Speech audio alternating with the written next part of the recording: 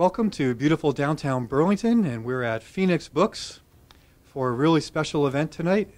We're going to be talking about building a sustainable future, and we have two authors here tonight. We have two books here tonight. One book is called Rebuilding the Food Shed by Philip Ackerman, either Leist or Leist. He says that you can pronounce it either way, which I thought was very nice of him. It shows a flexibility that probably is a good quality to have for a farmer, I would think. Philip has spent some time farming in the Italian Alps, which sounds amazingly great, and also has been farming in Vermont for about 16 years, I think he said. He's a professor also at Greenmount College, and so we're really happy to have Philip here for that. The first author tonight is Elizabeth Courtney, and her book is called Greening Vermont. And Elizabeth has spent a lot of her time in Vermont working within government and without government on issues around sustainable development and development in general. So I know she has a lot that she's going to offer us tonight, a lot of ideas, a lot of discussion ideas, and we're really looking forward to hearing what she has to say. So not too much further, we're going to have Elizabeth come up and start to talk. Thank you so much. When I get together with folks to talk about the book, invariably people say, well, where did the book come from? What prompted you to write a book like this? And I tell folks that over my 45 years in Vermont, can you all hear me? Do you want to move closer? I have a very soft voice. And I'll try to project. Okay. Great. Thanks. Thank you. Thank you. So this book, Greening Vermont, is about the environmental movement, the modern environmental movement, if you will, for the last 50 years. So it starts in the late 50s, early 60s, and takes us right through to today, last October.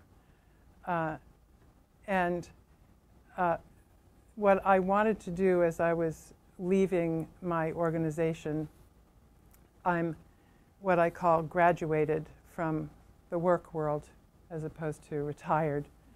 And so I was about to graduate, and I thought, gee, this is the opportunity. My last year at Vermont Natural Resources Council, I'm going to put together this book. And a friend and neighbor and board member, Eric Zensi, who is an author, joined me in the writing. One of Eric's books is right here on the table, The Other Road to Serfdom, which he published while we were writing Greening Vermont. So you can imagine what a prolific guy he is, and a very, very interesting writer who focuses on ecological economics. So the book is in 6 chapters, a decade per chapter, and starting with the 1960s and the arrival of the interstate highway, which we all know we can thank Dwight David Eisenhower for, because when he was in Europe during the war, he became very impressed with the Autobahn and wanted the United States to have Autobahns all over the country. What would it have looked like if he had fallen in love with the train system? We would have a totally different country than we have now in terms of growth patterns. I was on a radio show this morning, WGDR, from Goddard College, and someone called up, and she grew up in Great Britain, and she said, well, why couldn't Vermont and the United States in general have done what Europe did and clustered development essentially in villages and towns and cities. And in fact, the early settlers did do that. They did cluster themselves usually on rivers, because the rivers were the transportation corridors and sources of power, hydro power. So we started that way, but with the automobile and Eisenhower's vision for how to use that automobile, we grew away from the compact village settlement surrounded by open countryside, which is a quote from a 1968 planning study that Governor Hoff created. So we had a vision from the 1960s of a goal to keep Vermont's settlement pattern of compact village settlement surrounded by open countryside. And all through the years, the decades of growth management in Vermont, those words have been echoed in every legal document, every law, every regulation, which is, I think, probably unique to the country. Not that we have done that in every situation, and certainly there is a lot of development that that sort of goes under the radar because it's too small to be under the jurisdiction of Act 250, for instance. And probably 40% of the development in the state of Vermont doesn't go through Act 250 review.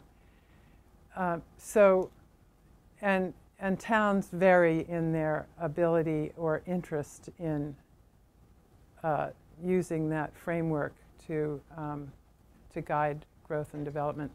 But we were ahead of the curve with Act 250, but I'm jumping ahead of myself. Chapter 1 is about the highway comes to Vermont and the change that creates. It's as if the information, it's like the information highway coming to us in the 21st century. This was the automobile highway bringing all of New England into the state. There was a big land grab. Farmers were selling the farm to developers. Developers were not going through any kind of review process. And Governor Dean Davis famously stopped a very large development at Stratton that was being undertaken by an international paper company. And the owner, John Hinman, was on vacation in Quebec. And the governor calls him and says, "John, you have to stop. Stop that development in Stratton. You're proposing 3,000 dwelling units up on the mountain, and there are only 300 people who live in the town to begin with. What are you, crazy?" So John Hinman stopped and said, "I'll stop until you have a review process for me to go through." So the governor tapped Art Gibb to have a commission that would go all through the state and hear from Vermonters what they wanted to do about managing growth. The 10 criteria of Act 250 were essentially created by the Gibb Commission and given to the legislature to implement. It was a swift and wise piece of legislation that went through the same time the nation was passing Clean Water Act, the Clean Air Act, and creating the EPA. And this happened under Republican president. Anybody know who the president was? Nixon. And a Republican governor, Dean Davis.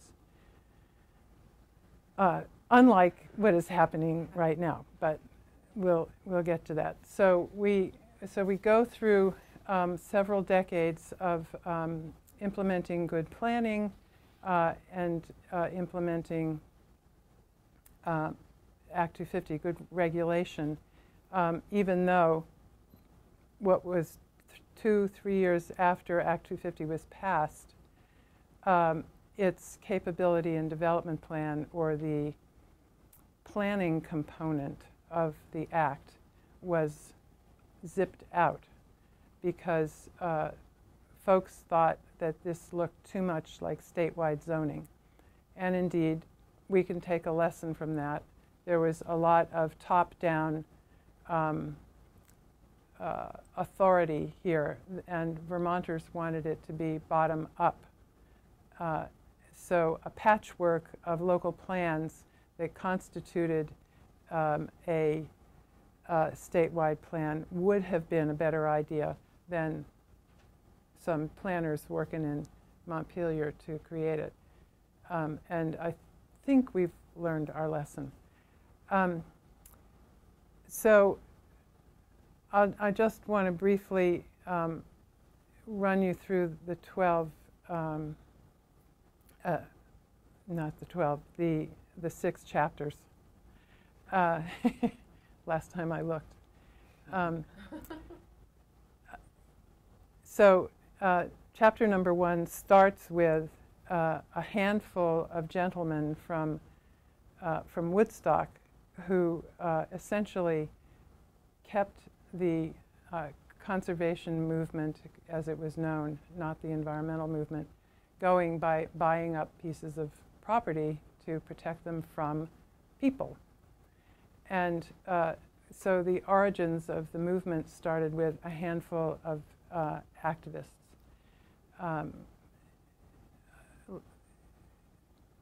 I'm blanking on their names. Joseph Battelle actually was from Middlebury. He bought Camel's Hump and gave it to the state of Vermont. He said, I could have bought a French Impressionist painting and hung it in my dining room, but then nobody would have seen it.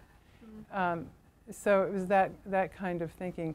And over the 50 years, we've come from that few doing personal actions to many hands working in energy committees across the state, farming enterprises, and who are moving the issue along rather than waiting for somebody else to do it. But we'll get to that in a minute. Along the way, each chapter has a subtitle that is the theme of the decade that the chapter is about. So chapter 1 is called Conservation. Chapter 2 is Regulation. That's when we implemented Act 250. And once you have regulation, you have litigation. And so the next decade is all about the litigation that ensued after Act 250 was created. And one of the stories we tell is of the Pyramid Mall, which was the first proposal for Taft Corners. And interestingly, it was defeated by VNRC's general counsel, who was Darby Bradley. And I don't know if you know that name, but he led the Vermont Land Trust for 23 years. He's stepping down this year, too. So and one of the things that we learned about litigation is that the victories are temporary and only the defeats are permanent. Big problem with litigation. You can fight and fight and fight, which VNRC did in St. Albans. We fought a Walmart in St. Albans for 17 years and then lost. So that Walmart is going to happen in a farm field 2 miles north of town. Okay, so tools in the toolbox: conservation, regulation, litigation, and then a chapter on what's the Asian? Polarization. You know, you fight long enough and you get, you start developing factions. So this was the 1990s, and it was a very contentious time. You'll have to read the book. And there's a lot that's not in the book, and we can talk about that privately. So then the 2000s arrived, the 21st century, and we are so polarized that we say, holy smokes, what have we done? We're fighting, we're polarized. Something else needs to happen here. We need a different tool in the toolbox that will allow us to get beyond this head bashing. And that was, anybody want to venture a guess as to what that might be? If you want to not be polarized and not be fighting, you sit down and you collaborate.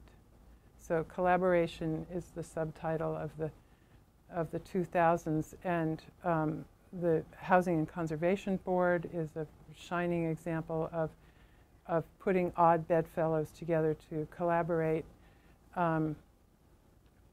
VEIC, the Vermont Energy Investment Corporation, does a lot of collaborating with across interests. And various organizations are mentioned. And again, you'll just have to read the book. Now we're in the decade of the 2010s. We're in the teens of the 21st century. And the theme or the subtitle for that chapter is localization. And round about the 2000s, not only were we realizing that we needed to collaborate, but we realized that we had another problem. You know, we had gone through the last half of the 20th century focused on growth management. That was the problem.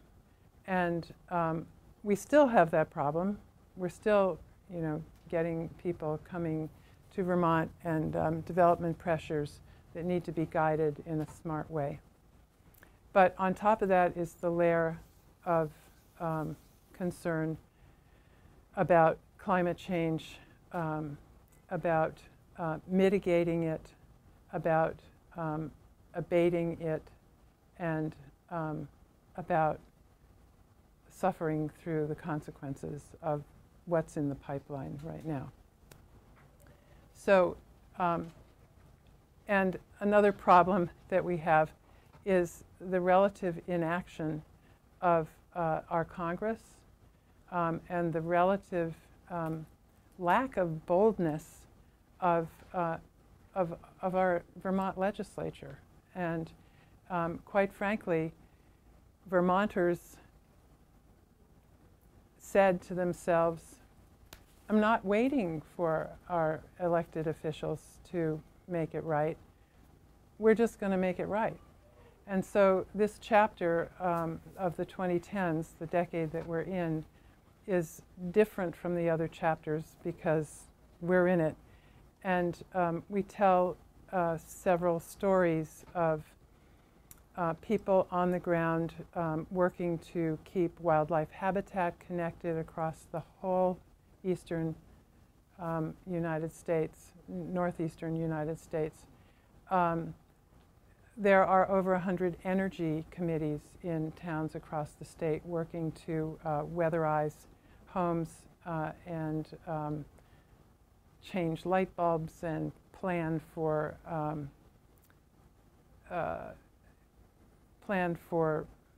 a new energy future, and other activities that are on the ground, GPI, and a second wave of interest in growing in agriculture. And Phil's book and Greening Vermont are an interesting pair to look at together because there's a lot of overlap. And I don't know who had the brilliance to bring the two of us together tonight to talk to you, but it's great. My interest, I have to tell you, I'm probably way over 15 minutes, but when I went to the printer to pick up the book, I was really excited to see it and to hold it and to smell it. And the printer gave me my first copy, and I didn't feel the way I thought I was going to feel when I held it in my hands. And I mean, it was beautiful and it was fine, but there was something inert about it. It wasn't, you know, a living thing. It wasn't changing. It wasn't, you know, this wasn't a copy that I would write in the margins in, even though my kids told me, go ahead, write in the margins. But what I realized was that I want to know what's next. And so what I'm all about doing with the book now is introducing it to students, to the next generation, who will write the next chapters, you know, and tell us what's the Asian that comes after localization, for instance, and give that book a continued life. So I hope you enjoy it, and if you are driven to write the next chapter, send me a draft. Thank you. Well, it really is a pleasure to be able to follow Elizabeth, because I think so much of what she's done here, well, first of all, in her career has really left a legacy that has really laid the groundwork for what needs to be done next. And maybe that next Asian is the dynamization. And I don't know if that's it or not, but it's coming, and I really have the joy of being able to work with students of all ages, but a lot of younger students at Green Mountain College, and I really see it coming. And it's, you know, it's great to be here just in terms of celebrating sustainability and what that's all about. And the good news we got at the college this week was that we're the only college or university in the country to get a perfect rating for sustainability in the Princeton Review of Colleges and Universities across the country. So, so that's really, and it's because we're in Vermont, and you know, there's so much that's happening here, and there's so much that we're learning as we try these processes and we make headway, and sometimes it feels like 2 steps back and a step forward. But you know, as I've been traveling around quite a bit and talking to groups around the country, it's really fascinating, because Vermont is absolutely seen as a model, you know, for the practices in which we really try to look at this managed development, and also with food systems, and I think that's obvious. So I'd like to share a little bit this evening with you from some of the maps from the book, some of the ideas, and just give you a little bit of a sense of how this all ties together, and also ties together with what Elizabeth was talking about. Because transportation and just what we've been able to do in terms of moving people, moving goods across the country back and forth, that really tells quite a bit of the story here. So I'd like to share a little bit in that regard.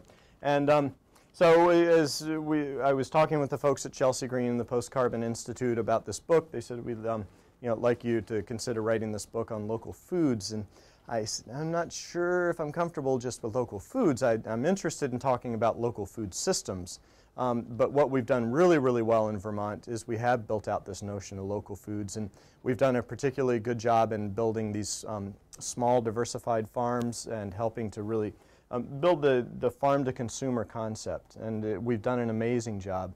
And now it's gotten more complex, so this carrot suddenly looks a little more like this.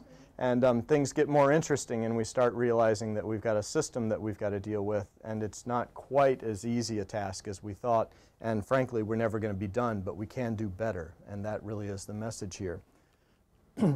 So what I'd like to do quickly is show 4 maps, and I'll show them to you twice so you can get a little bit of a sense here, because I think as Elizabeth did in her book, I've also tried to do in mine, you've got to know where you came from in order to figure out where you're headed and how you got here. And that's really one of the most interesting things for me is, how did we get here? And in fact, we got here in some ways by default, by accepting the status quo, or simply by really acting as consumers and not citizens when we think about our food systems.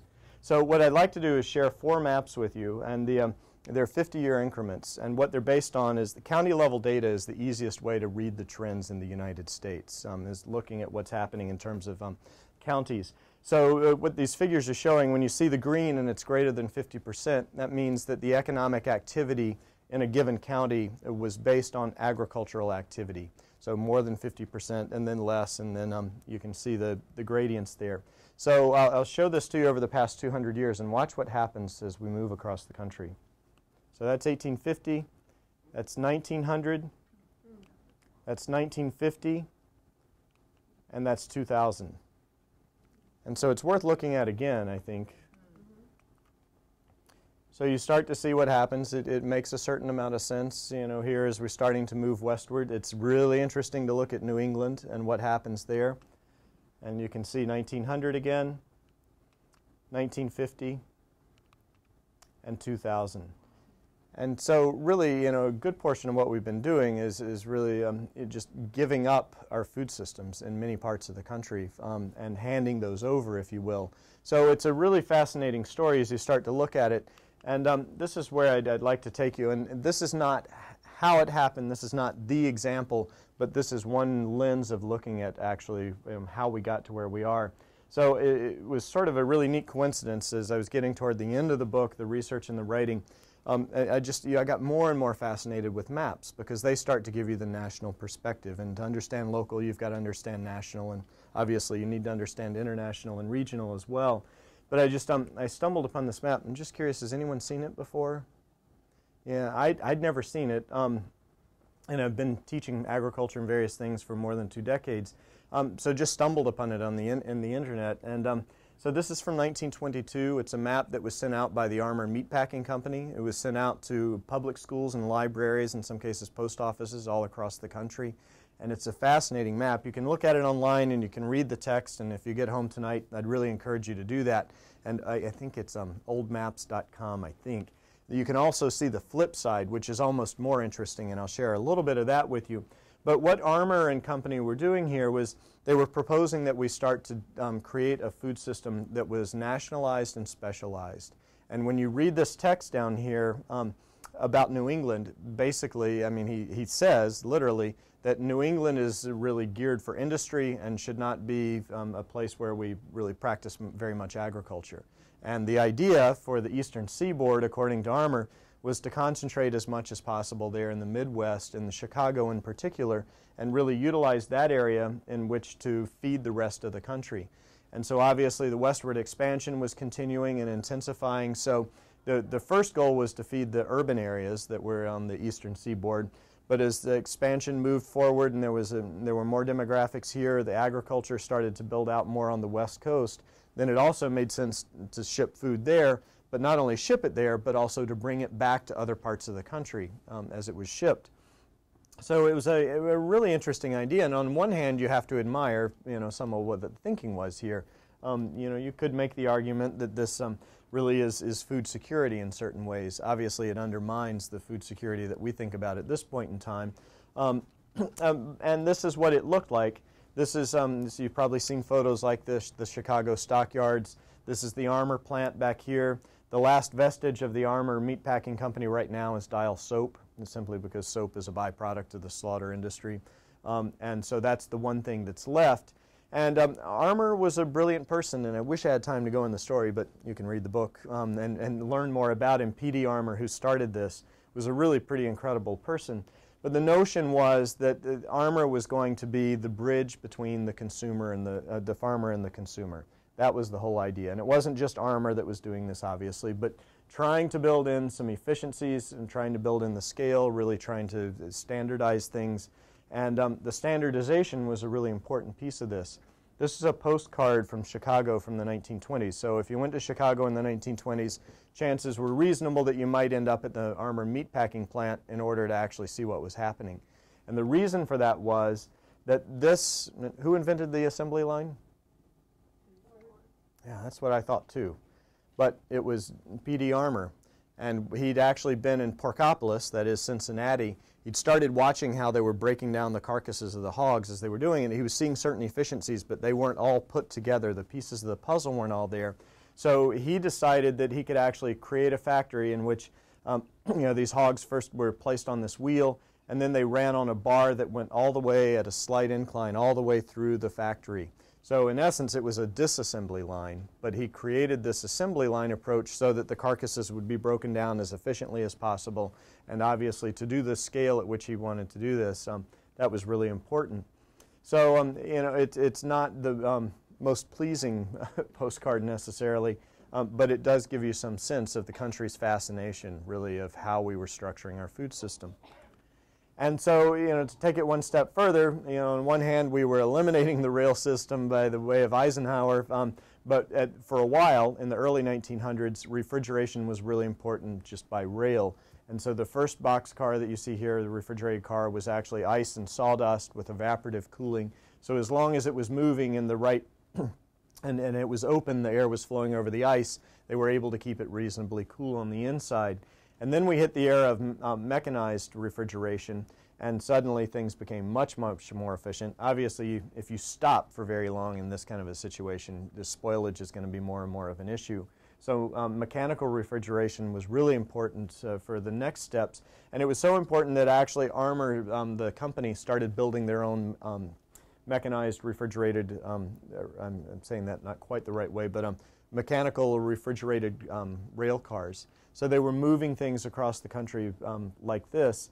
And if I remember correctly, I think it was 1947, late 1940s, when the first refrigerated transfer trucks were actually created at that point, and obviously the same time that we were building out the highways. So you start to see how we were doing this in some ways, what we started to think about.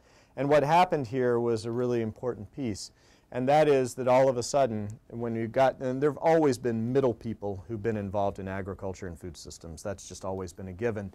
But it really heightened it to the point that now we're in the situation where farmers on average are getting about 16 cents on the dollar that's expended for food. The rest of it is going in the processing, storage, marketing, distribution arena. So, that's really part of what we're having to push against. And in many ways, this localized food system that we're trying to recreate here, a lot of it is trying to get that fairer price for the farmer. So, we come to this notion of a food shed, and that may not be a perfect food shed. So I'll give you what might be a better food shed. So maybe you want to think about this as a food shed. And in essence, I think what I'm really trying to propose in this book, and it's not all a novel idea on my part, but it really is that we use the notion of a food shed as new democracy. Because I think if there's one inalienable right that we have, it's that right to healthy food. That's first and foremost. And if we can start to think about the food system in which, food systems really, in which we inhabit, then suddenly, I think we can start thinking about them more democratically.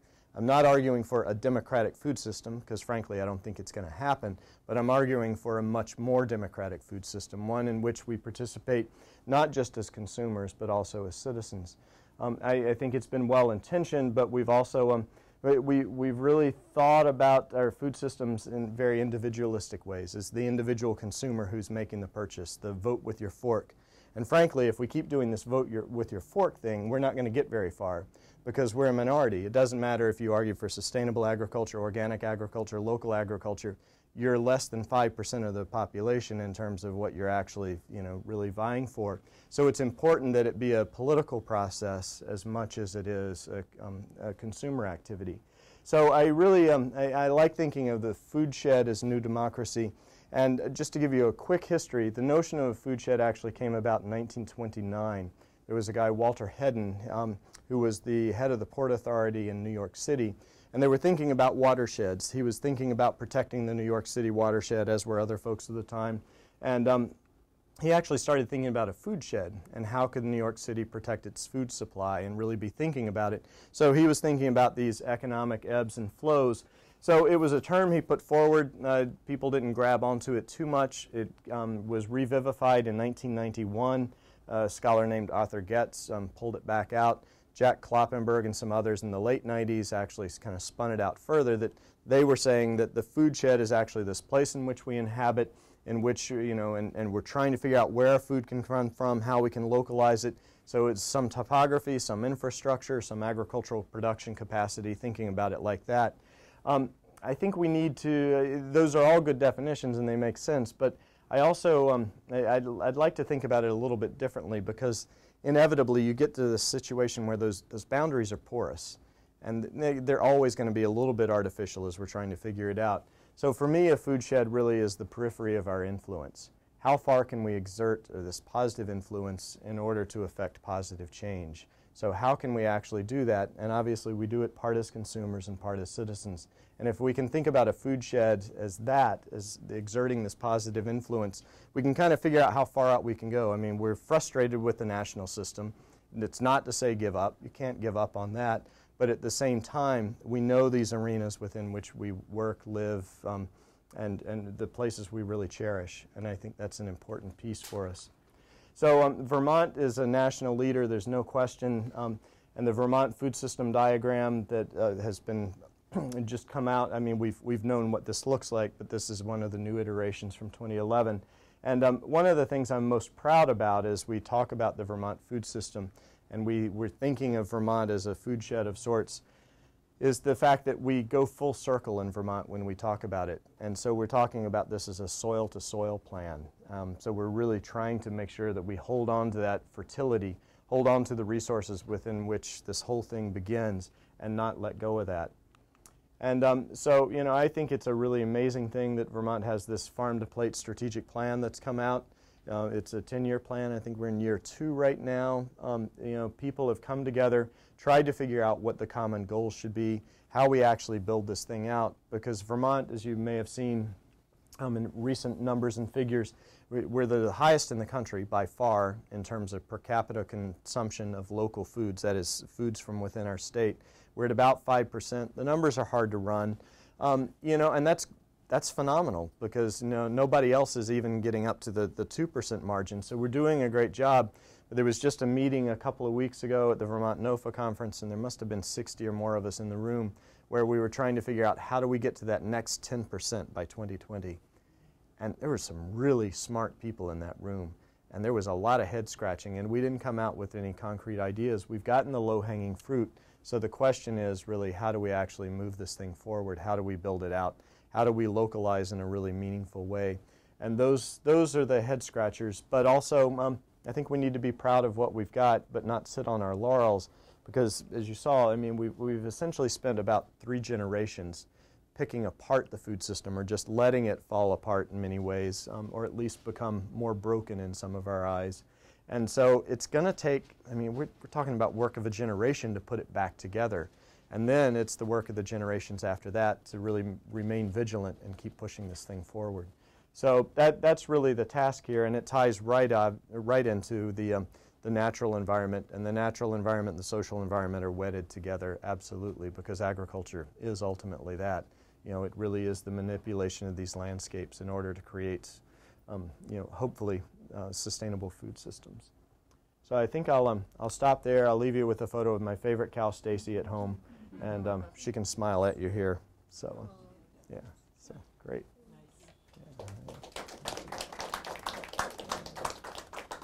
So I think we're just going to trade back and forth. And Yeah, and yeah, I'm supposed to talk into your. yeah, we might even have a. We share it. Sure. I have a response to your how are we going to get to the 10%? We have to work on making fossil fuel reflect its true costs. And this means a carbon tax or something like it. And it means that not only do Vermonters have to do that, but all our neighbors have to do it, all the country has to do it, all the world has to do it. And there are countries that have implemented carbon taxes, like Australia, and I have to wonder why Australia, but you, I'm sure, are aware that they have suffered mightily over the past 5 years with drought and fire, and that's a motivator. Absolutely. Yeah. Should we go for questions? Yeah. Or comments. Great. So, boy, see if I can distill that one a little bit, and distillation is a good thing for Vermont local as well.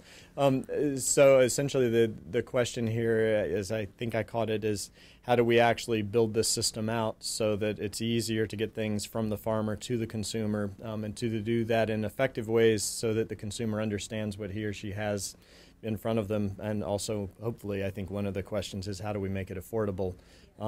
Price points that are appropriate for the farmer, but also are affordable for as many Vermonters as is possible. Is that a reasonable summary? Is it? Yeah, I don't really remember. Yeah. Thank you guys for doing what you do. Yeah. Well, I think part of the question that we really face that I think is fascinating now is how do we scale it up, and how do we do that and still maintain a sense of community identity for the farmers? Also, just to try to do it within ecological constraints that make sense. You get it to the point where the farmers are still able to have this, viable price points, but also make sure that it's affordable. And one of the things that we've done really well in Vermont with small diversified agriculture, I think, is that we've been able to actually get this thing so that it works for the farmer. That 16 cents on the dollar, we've been able to expand that a long, long ways. We've also made local value added, so it also commands a higher price points, which is good for the farmers. But then we're also up against the quandary of if we don't have a scale that's sufficient to actually feed more of our community, then we're also, we're faced with another quandary, and we don't. When you look around, dairy we can do, apples we can do, beef we can do, swine, we can do, but it's not being done at the scale, probably that is really going to be able to feed us at this point. Yeah, poultry. Yeah, and poultry is brutal. I think poultry is one of the things we really have to figure out.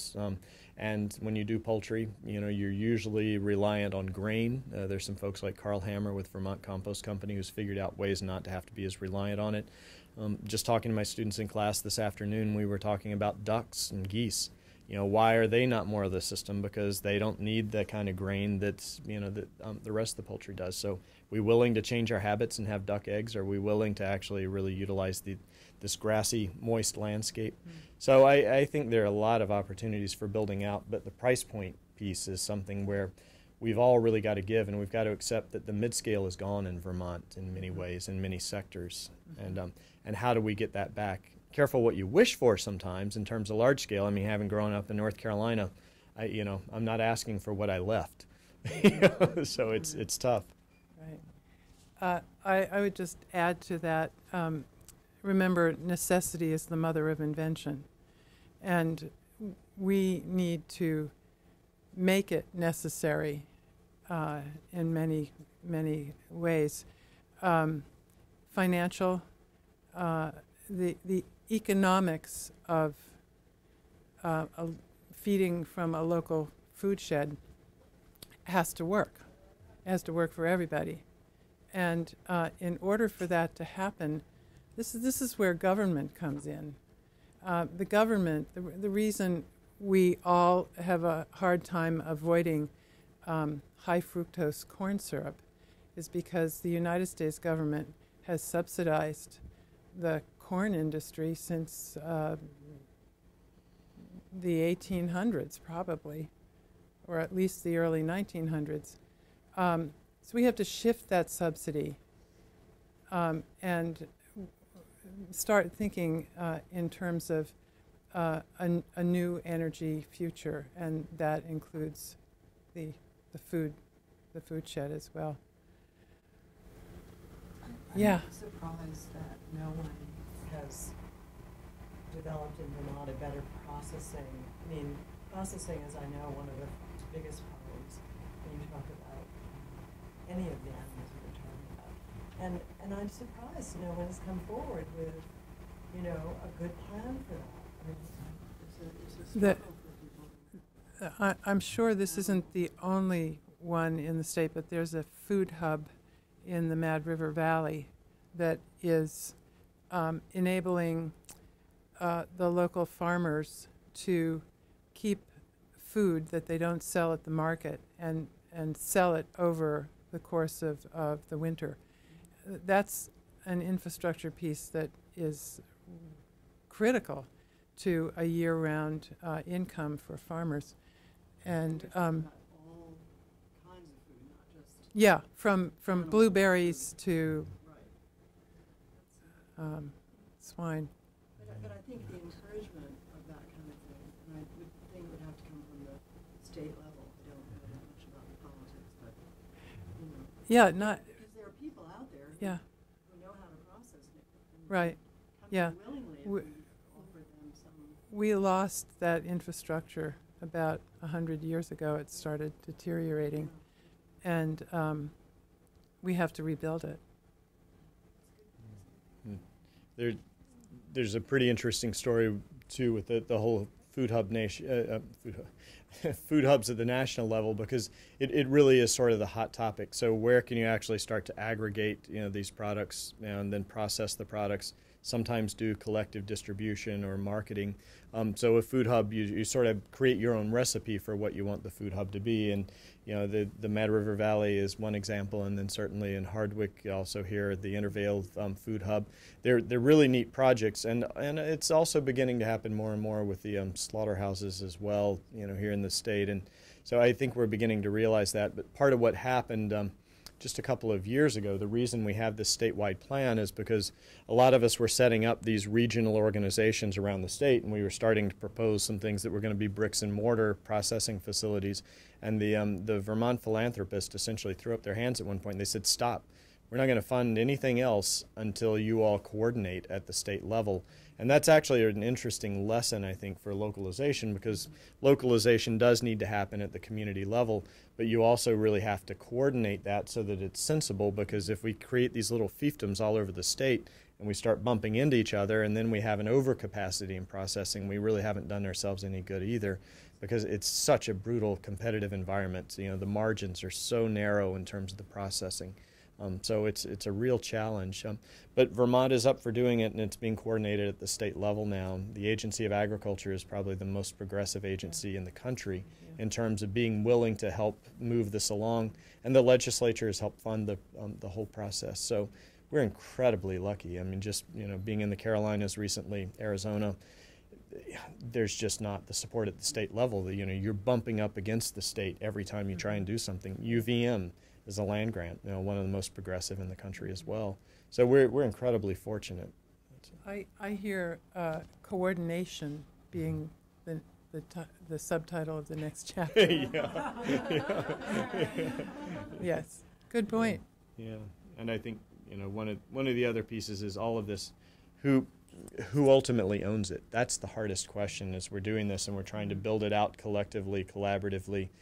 That's a hard question, because sometimes the nonprofits are the kickstarters to get it going. Sometimes it's a farmer cooperative. Sometimes it's a consumer-farmer relationship. Sometimes it's just an enterprise, and that's one of the hardest things, I think, and that's going to test our ability really to make this thing resilient and durable. So. You have Question, looking to kind of the next phase of this process, what do you see the role of technology? Is that something that has done more farm good? Is that a venue for more innovation to sort of expand what Vermont is naturally capable of? I mean, we're not going to grow oranges here naturally, but is that something you're looking towards, or is that something that we're arguing against? Yeah. What is the role of technology as we look into the future? And I'm assuming you mean technology is in the broad sense, from communication technology, which helps us to be better coordinated if we use it right.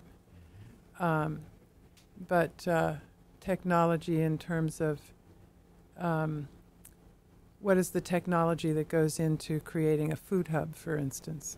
Is that what you mean? You can answer that however you like. Well, let Phil answer that however he likes. I think it's a great question. I think it's what we decide we want technology to do, where we want it to take us. That's ultimately a lot of it. I mean, there's no question that when you look at what's happening in terms of just on the smartphones and the apps that are coming up, and some of them are springing up, and they're regional food organizations that are listing CSAs and farmers markets and where you can get local produce here, there, when you can get it. I mean, some of that stuff is really cool, and there are other things that are going to come down the pike as well. But at the same time, my worry in some ways is the technology also presents the potential to divorce us from the landscapes in which we live. And I find myself in that same boat. I'm doing so much on the computer, so much on the smartphone, and when I'm out on my farm, I need to just be paying attention to what's going on out there, every day, every minute, and it starts to put up a wall in some ways. I mean, that kind of communications technology, while it can also help, but then we're figuring out a lot of things with flash freezing technologies. I think are really interesting. They're energy intensive, so how can we actually get those things to minimize just the basic technology? Season extension in the last decade, the high tunnels you see on the farms now, you didn't see many of those out there a decade ago, and they're really taking us into a new production landscape. Mm-hmm. There's embedded energy in those things, but they also, it might be worth it. Depends on how you run the numbers. So it's a really great question. It's unanswerable.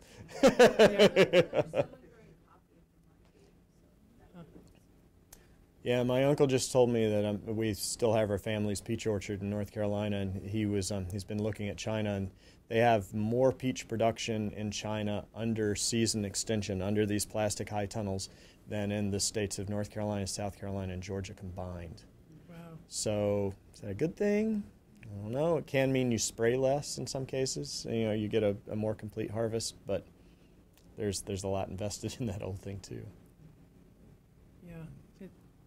Yeah, it's like any piece of machinery. It depends on who's driving it, and what the thought process is. And I think in terms of education, we need to be helping our next generations be critical thinkers. I